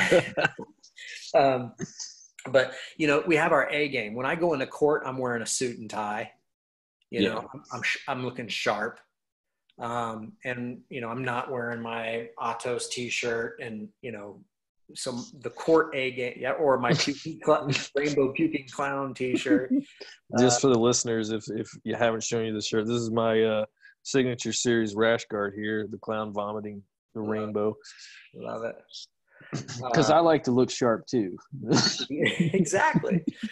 But in jiu-jitsu, we can have our A game. And especially as you start to come up the ranks, like purple belt, probably right around purple belt, there's gonna be a lot of sort of when you're rolling, not exposing your shadows, because oh my gosh, if a blue belt taps me, am I really a purple belt? Or oh my gosh, if a white belt catches me, am I really a purple belt? And so, like you said, let's say your Kesa game is a shadow zone. It's where you're not very good. If you don't ever play that area, it'll stay a shadow game, and then you'll be a black belt with a really crappy case of escape. Yeah. And that's, you don't want to be that. You want to be a black belt that says, oh, I'm not scared. For me, like I'm not scared to have people on my back, because I knew I sucked at having people on my back when I was a brown belt. And so, I started like figuring out ways to let people take my back, and then I would defend and escape and, play systems off of that. The less shadows you have, the more light you can shine into all of your jiu-jitsu areas, the better you're going to be. But that means you're going to get beat, and you're going to get beat by people that aren't as good as you, or aren't as technical as you, or don't have as many years as you have. This reminds me of something that my dad told me when I was a kid. We were farmers, right? Not a lot of fun. Dad did a lot of construction, but he also did some farming. And I don't know where he got it, but it's stuck with me.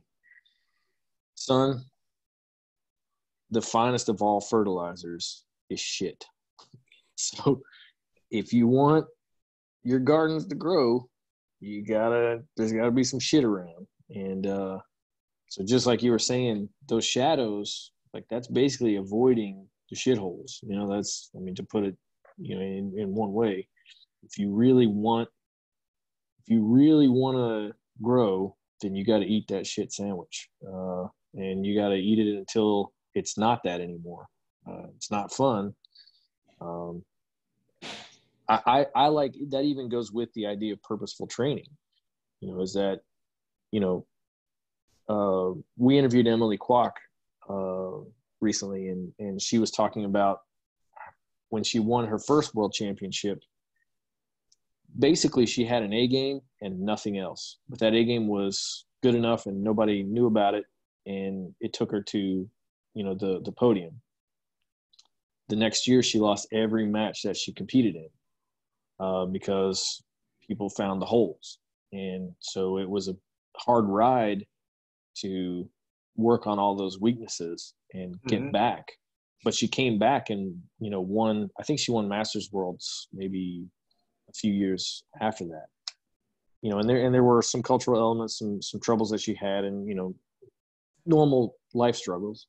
Yep. But the biggest part was that she first rode this wave to a championship of just having like a killer A game that nobody could shut down. Sorry, I don't know if you lost me there for a second, but nope, you're there. Okay. I blinked out, and then once the tape was out, and people, knew how to stay away from that, then there wasn't a lot. And, that was a tough pill to swallow as a world champion, Well, so when I was coming up the ranks, there was a guy named Ryan Hall so I was always like a belt or two ahead of Ryan, but he was killing everybody, and they called him Dr. Ryangle. He was with Lloyd Irvin at the time, and he would just triangle everybody. I mean, he would go to all these events and just triangle. And, so I can't remember what year it was that I went to DC. It was after he left Lloyd, but I went and trained at his gym. And I basically interviewed him because he's just somebody that I wanted to ask all these sorts of questions to. And one of the questions was, I was just like, do you regret that you spent all of that time getting good at triangle and at the cost, obviously at the cost of other being a well-rounded, you were a jack of one trade and a master of none of the others, so to speak. Now, mind you, I was saying this to somebody who was then at that point, and now even an accomplished black belt, a well-rounded grappler. Yeah, not a chump. Man, just ate my lunch and hit me with the lunchbox afterward when I rolled with him. And he said he had an interesting answer to it, and the answer was, he goes, well, you need to become a master of everything eventually, so why not become a master of something really effective early on? But then he also said that, like, in the background, he was training jiu-jitsu, he was training everything else, and it's just like with Keenan, having worked with Keenan and trained with him, he's not just only working worm guard or only working the De La Rivas that he was working, and they're working their game. It's not just like the Danaher Death Squad, they're not just working their heel hooks. They're going to another tournament where they don't use heel hooks at all, and all of a sudden they're all on top. I mean, you got to master you need to be purposeful, and you got to master jiu-jitsu. So begin mastering it. But yeah, Emily is an amazing jiu-jitsu practitioner and a wealth of knowledge. She's somebody who I've admired for almost 2 decades now. Yeah, I put her in that sort of genius category that can take extraordinarily complex things and then say them in a way where, kind of a dope like me goes, well, why didn't I get that? Right. Because just suddenly it becomes simple. Yeah. I for that talk with her was one that I left thinking, man, Harrison, how'd you get so dumb? She's really smart. I think she trained at Marcelo's academy for a long time. She did. She left, I believe it was Ricardo Almeida, and trained with Marcelo.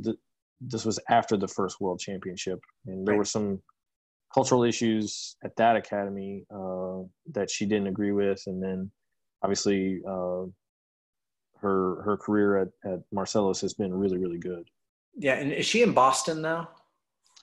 I think she's in New Jersey. New Jersey. Yeah, I think it's Princeton, New Jersey. East Coast and not New York City. So. Right. Yeah, I believe it's Princeton, New Jersey, but don't quote me on that. I should remember it. Yeah.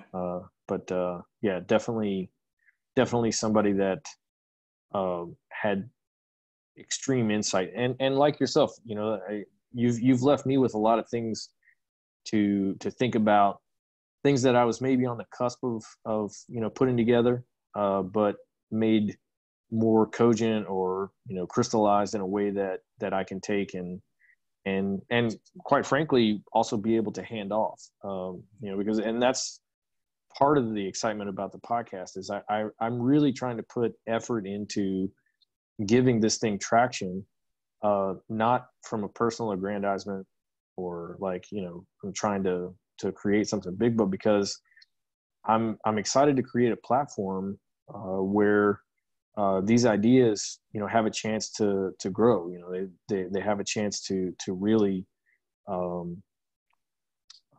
spread to people who can put them to use.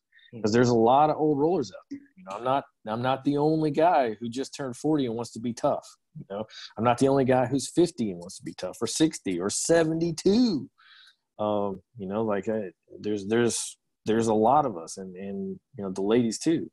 You know, just like Emily. And so I think that there's not a market in terms of what I'm saying is like a way to make money. There's a market for these ideas because there are people who need to hear them and put them to work. You know, these can help. Yeah, I think you're onto something. I think you're right. The study of jiu-jitsu is not only a study of technique. It's not only a engaging of the combat. It's also an analysis of the martial art, of the mindset, the pedagogy, you know. And so to have people weigh in on, hey, what was it that got you here? What was it that got you to a success as a professor or a success as an athlete? I think people need to hear more and more and more of that. Because, you know, there's, take it like this for an example. If somebody's grandfather was a medical doctor and their dad was a medical doctor, going to med school or going to college, going to med school, and then passing the medical boards is probably not that frightening for the grandchild because everybody in my family's done it. You know, it's normalized. You know, you know, if your great grandpa was an attorney and your grandpa was an attorney and your dad's an attorney, going to law school isn't going to be a scary thing.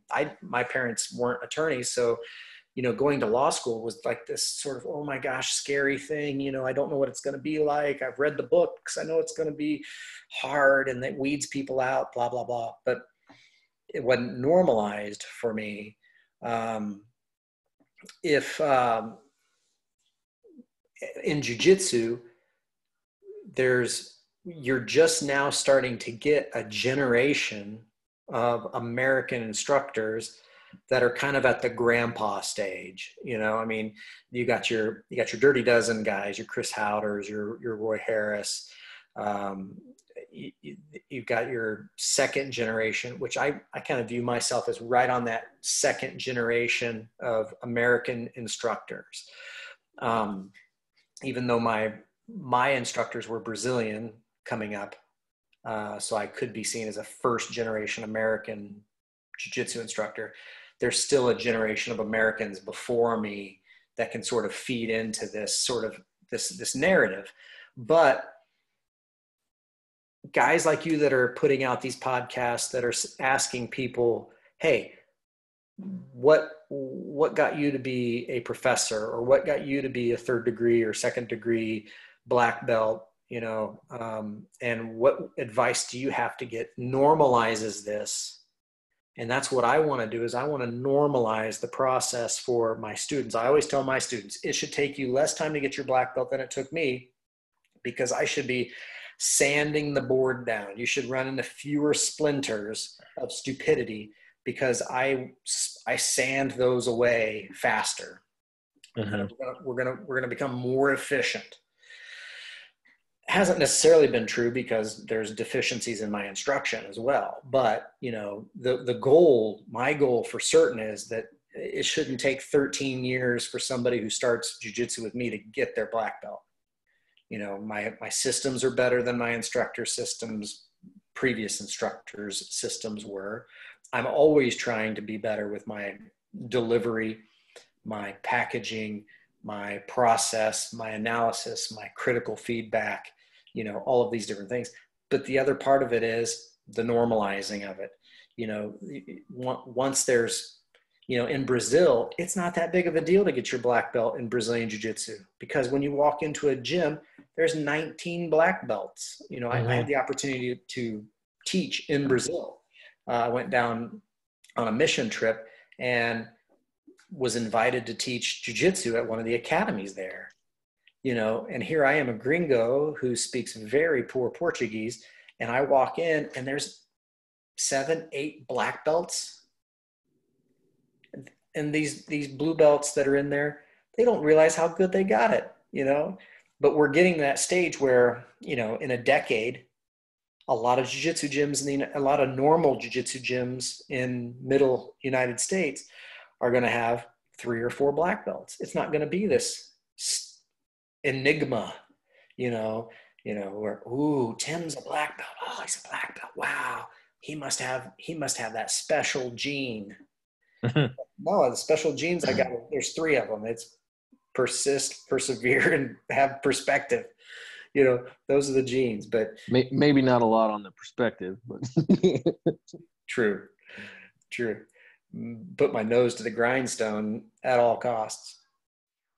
Well, I leave this conversation, I think, better than I entered it, because you've given me, like I said, you've helped me clean up some of the things that I was trying to make sense of, you know, and put together about efficiency of training and economy of training, and especially the 4 methods of training, and, you know, how to prioritize, you know, how to use each one.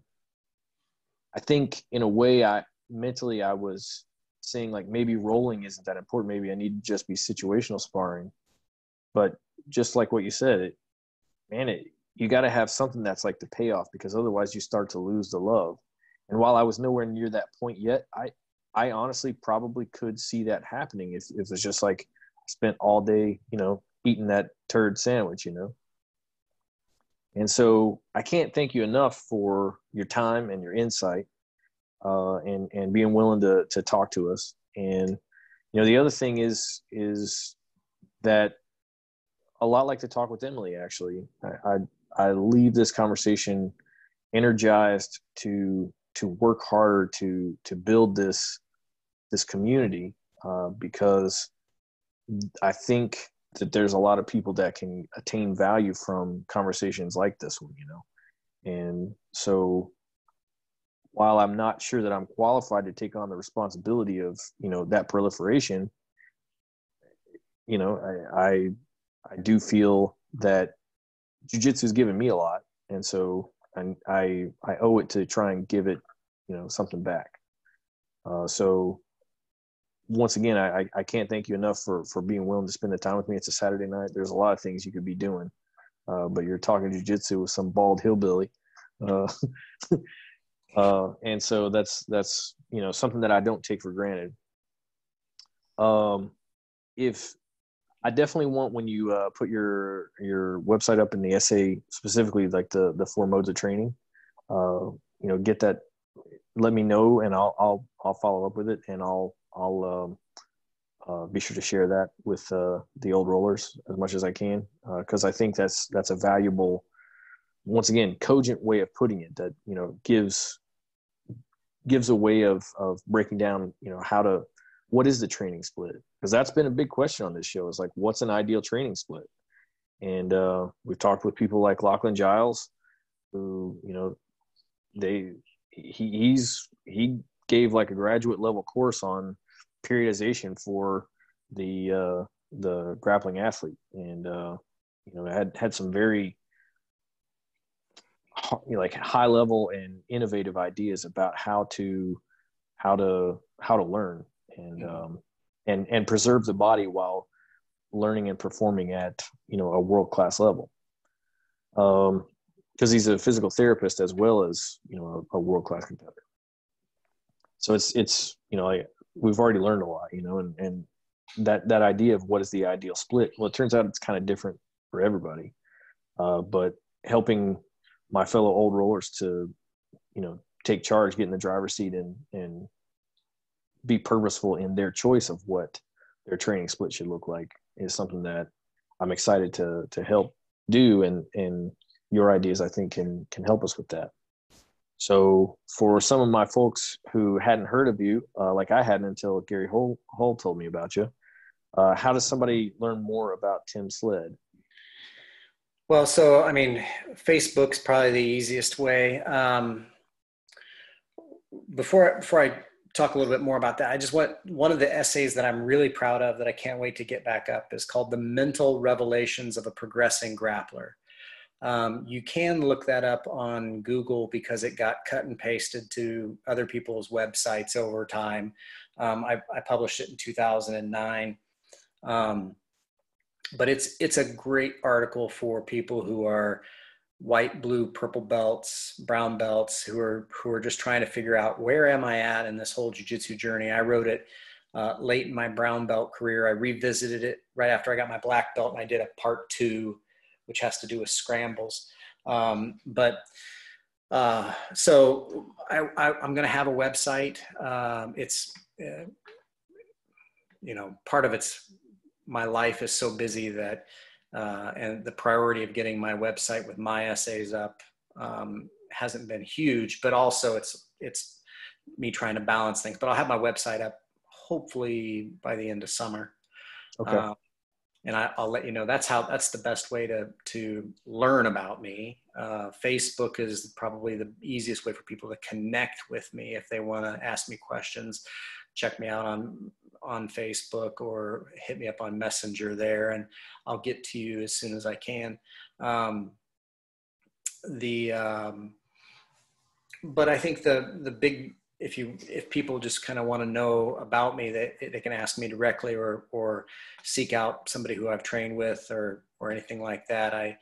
I'm an open book, so I'm on Instagram as well. But like I said,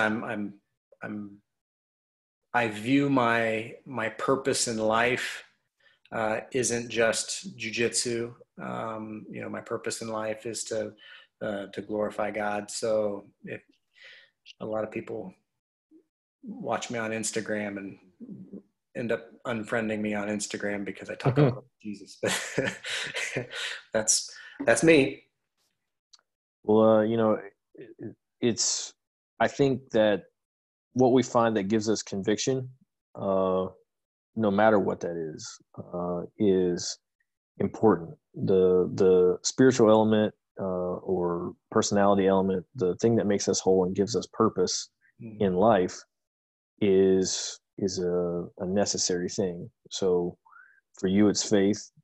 I'm a non-religious person, but I don't find myself the least bit bothered by listening to someone talk about their faith. Sure. Because I hear them talking about the thing that is their essence. That's, you know, what they're trying to find of the truth of the universe. So how could you have a problem with that? Like the only time that it becomes troubling is if someone has a problem with another person for having a difference in it. Yeah.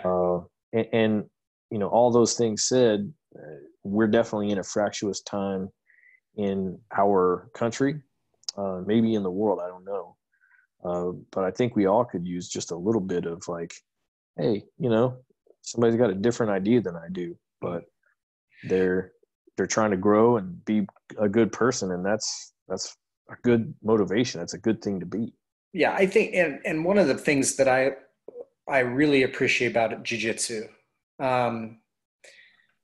above sort of a lot of other activities that I've engaged in life, is dealing with sort of the fractures that we're in our society. Is we all are naked underneath our gi, so the mat is a sacred space, black, white, brown, Asian, whatever creed you come from, purple hair, bald head, it comes down to technique. And whether you're a felon or a cop, I don't know how many situations I've run into where you got somebody that's done hard time, and then you've got the chief of police training, and they're rolling together. And, it's and helping each other, not just rolling, but, if the chief catches the felon with something, he's like, hey, this is what you did wrong, or the other way around. Right. There's a beauty in that for sure. That can't be dismissed. It cannot. And I have found more commonality, more softening of the armor of people who have stereotypes or racisms or reverse racisms after they've devoted themselves to a training community. Because you have to have a certain amount of humor about yourself in jiu-jitsu. In wrestling, you're going to get beat. You're going to get beat by people you think you shouldn't get beat by. You're going to, that's the worst. Yeah. It's not the getting beat. It's getting beat by the guy that I don't like. Right. Hey, and you're going to break wind on the mat. It happens. And so jiu-jitsu is really important. And I think jiu-jitsu has a lot of healing power for communities in our society, because it really is a place where we're not measuring people by their skin color or their socioeconomic status. 100%. Yeah. A gi costs about $100. A belt costs about $20. And, people they doll themselves up with rash guards and patches, but in the end of it, it doesn't make their arm lock any tighter. It doesn't make their guillotine any better. It doesn't make their guard pass any slicker. What does is, how willing are they to hit the 3 Ps that we've talked about over and over and over again, and better themselves. And, the rising tide raises all ships. If you're in the gym and somebody is sucking it up, fix their technique. If you're tapping somebody with the same move over and over and over again, teach them how to stop it, because it's going to make you a better grappler. It's going to make your teammates better grapplers. The rising tide raises all ships. Bring them all up. And that's the truth with society as well. And not to get political or anything like that, but, we have to look out for one another, and we have to take care of one another, and we have to, ensure that, we are the rising tide that is raising all ships. Otherwise, we're all going to sink. So anyway. Well, I agree with you. That's been a recurring theme. Rising tide lifts all ships has been a recurring theme in this podcast from all the great instructors and coaches and practitioners. Every single one of them was invested in by someone else and has invested in someone else, and that helped them. Mm-hmm. So to close out, because we've been at this for a while and I don't want to keep you up all night. Those of you who've made it this far, clearly you care about training culture, training efficiency, training effectiveness, about getting good as fast as possible, and about longevity. We didn't talk too much about longevity. I'd like to bring you back on to discuss some of that. If you've been wrestling, coming up and then doing jiu-jitsu since 98, I'm sure you've got some lessons on the mat of how to keep yourself on the mat. Mm-hmm. But do us a favor here. Give me a like, give me a share, give me a subscribe. It really does make a difference. And secondly, Tim was someone who was introduced to me by a former guest on the show, Gary Hull. Mm-hmm. But we've had guests on the show who were brought to our attention from some of our listeners. There's somebody out there that, fits this show, that, really thinks in a way that's given you a lot of insight and made you better. Chances are that the rest of our Old Roller Nation is going to want to hear from him too. So shoot me a message. Let me know who it is, and I'll reach out to him. I want to bring him on. I want to hear from him. I want to learn from him. Tim listened to the Tom Corey episode, so he wants to hear from him too. That's right. Like I said, do me a favor and help me out. Help me grow this community, because the bigger the community is, the more chance at outreach and the more people that I can get to talk to me. And the more people that I talk to me, the more we get to hear these extremely insightful ideas and put them to work in our training and get better and stay better. And with that, I've got nothing else unless you've got anything you want to sign off with. Hey, just thank you for having me on. It's been a pleasure. And I wish this podcast just immense success in the future. And I think that if nothing else, it is a success because you get to have conversations with people who you wouldn't have normally had a conversation with, and everybody else who gets to eavesdrop in on it is all the better for it, and there used to be a podcast called the Fightworks podcast. I listened to it all the time. I was on it. Their Inside BJJ podcast was one that I listened to all the time. I was on it. Love that one. I was on it multiple times. The BJJ Brick podcast, all of these podcasts, like, they all start off with people saying, I don't know why I'm doing this podcast necessarily, but maybe it's because I want to interview top grapplers, or maybe it's because I want to hear and learn from top people, but here's the thing. Tim Sledd in Central Indiana was interested in a lot of episodes and got to hear it. So other people will be as well. And podcasts are like the thing now. Back when the Fightworks podcast came out, nobody was, it was weird. It was rare. It was basically, you had to be an Apple geek to get a podcast, but now podcasts are a thing. And, and it'll be an art that you'll hone in how to edit and title it and do all of that sort of stuff so that it grabs hits. But the long and the short of it is, all the questions you asked were fantastic, and I think are really good for viewers to hear, and keep up the good work. Well, I appreciate that. I won't let you talk too much about me, because the show's never about me. It's always about the guest. But that's very kind of you to say. Let me pause the recording here.